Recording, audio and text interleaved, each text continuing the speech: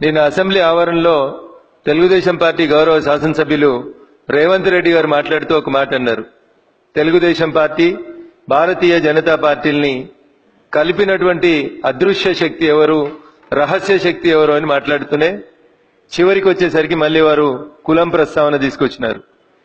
Bharatiya Janata party all India general secretary Muralidhar Rao గారు ఏదో ముఖ్యమంత్రి గారికి బంధువు అవుతారని, మురళీధర్ రావు గారు ముఖ్యమంత్రి గారు ఇద్దరు కొల్లుడై భారతీయ జనతా పార్టీ తెలుగుదేశం సమావేశాల్ని హోటల్లో ఏర్పాటు చేసినారనేటువంటి మాటలు పూర్తిగా నిరాధారమైనటువంటి మాటలు, అర్ధసత్యమైనటువంటి ఆరోపణలు. వాళ్ళ వెనకాలేదో అదృశ్య శక్తుల నుండి నడిపిస్తున్నాయని చెప్పినటువంటి మాట కూడా పూర్తిగా అవాస్తవం. రేవంత్ రెడ్డి గారిని నేను సూటిగా వేసేటువంటి ప్రశ్న ఒకటే, దీనికి సంబంధించి మీ దగ్గర ఏమైనా ఆధారాలుంటే బయట పెట్టండి, అంతేగాని బట్టగాల్చి మీద వారేసేందుకు మురళీధర్ రావు గారు చెప్తే చంద్రశేఖరరావు గారి డైరెక్షన్ లోనే తెలుగుదేశం భాజపా పార్టీలు కలిసి సమావేశం పెట్టినాయనేటువంటి మాట పూర్తిగా అసత్యము, నిరాధారమైనటువంటి ఆరోపణ. కేవలం బట్టగాల్చి మీద వారేసి మురళీధర్ రావు గారిని భారతీయ జనతా పార్టీని బదనాం చేసేందుకు చేసినటువంటి ఒక ప్రయత్నంగా మేము భావిస్తా ఉన్నాం తప్పితే అంతకంటే ఇంకొకటి కాదు. అయినా రేవంత్ రెడ్డి గారు, మొన్నటి వరకు ఉన్నటువంటి రేవంత్ రెడ్డి గారు ఒకటి, ఇటీవల కాలంలో మారినటువంటి రేవంత్ రెడ్డి ఒకటి.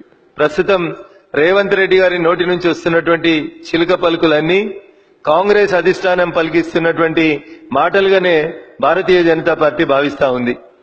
ఇంతకుముందు కొంత క్రెడిబిలిటీ ఉన్నటువంటి నాయకుడిగా, ప్రజల పక్షాన పోరాడేటువంటి ఒక నాయకుడిగా పేరున్నటువంటి రేవంత్ రెడ్డి గారు కాంగ్రెస్ పార్టీ ధృతరాష్ట్ర కౌగిల్లోకి వెళ్ళొచ్చిన తర్వాత ఆయన మాటలలో వచ్చినటువంటి మార్పులు ఏంటి అనేది ఒకసారి మనం అందరం కూడా గమనించాలి.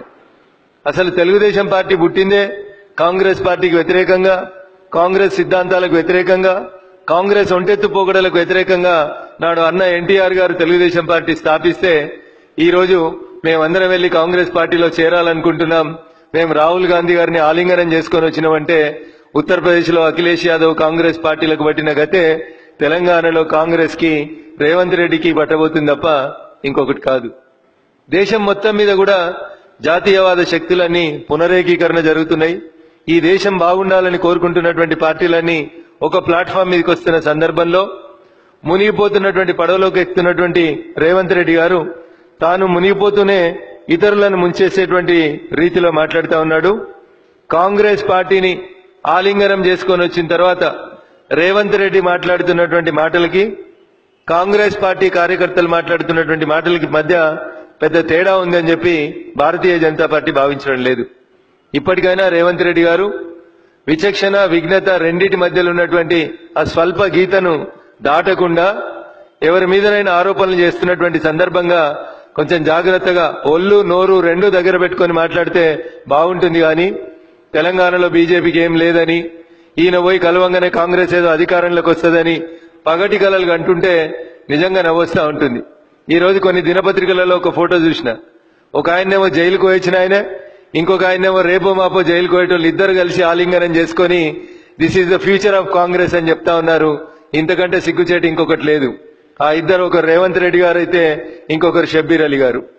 సిబిఐ, ఈడీ రెండు కలిపి వేసినటువంటి సంయుక్త ఛార్జ్షీట్ లో పేరుండి రేపో మాపో అరెస్టెడ్ అవుతున్నటువంటి ఆరోపణలు ఎదుర్కొంటున్నటువంటి షబ్బీర్ అలీని ఆలింగనం చేసుకొని నువ్వు నేను ఇద్దరం కలిస్తే తెలంగాణలో కాంగ్రెస్ బతుకుతుంది అని అనుకుంటే ఇప్పటికే కాంగ్రెస్ పార్టీ దేశంలో బెయిల్ మీద ఉన్నది.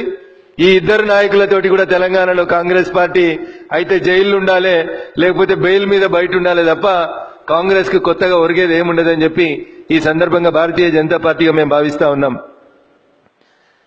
రేవంత్ రెడ్డి గారు చేసినటువంటి ఇంకొక ఆరోపణ, ఎవరో డబ్బులు ఇస్తే రాజకీయ పార్టీలు గోల్కొండ హోటల్ లోపల పార్టీ మీటింగులు పెట్టుకుంటున్నాయని. మరి ఇంతకుముందు కూడా అనేక సందర్భాల్లో జీహెచ్ఎంసీ ఎన్నికల సందర్భంలో గాని అంతకుముందు గాని తెలుగుదేశం భారతీయ జనతా పార్టీ కలిసి పలు దఫాలుగా హోటళ్లలో సమావేశాలు నిర్వహించుకున్నాయి. ఆ రోజు మరి తెలుగుదేశం పార్టీ సభ్యుడిగా ఆ సమావేశాలకు వచ్చిన రోజు ఎవరి డబ్బులతోటి రేవంత్ రెడ్డి గారు ఆ సమావేశానికి వచ్చిండో, లేదా ఎవరి డబ్బులతో ఆ సమావేశాన్ని తెలుగుదేశం పార్టీ బీజేపీలు ఆ రోజు ఏర్పాటు చేసినవో చెప్పాల్సినటువంటి అవసరం ఉంది. కాబట్టి ఇప్పటికైనా రేవంత్ రెడ్డి గారు తన సొంత ప్రతిష్ట కోసం భారతీయ జనతా పార్టీనో లేకపోతే ఈ రాష్ట్రంలో కాంగ్రెస్ టీఆర్ఎస్ రెండు మాత్రమే ఉంటాయి, బీజేపీకి స్థానం లేదనేటువంటి చేసేటువంటి గోవెల్స్ ప్రచారాన్ని మానుకోవాలని చెప్పి తన స్థాయి స్థానం రెండూ తెలుసుకుంటే మంచిదని చెప్పి ఈ సందర్భంగా మేము రేవంత్ రెడ్డికి హెచ్చరిక జారీ చేస్తా ఉన్నాం.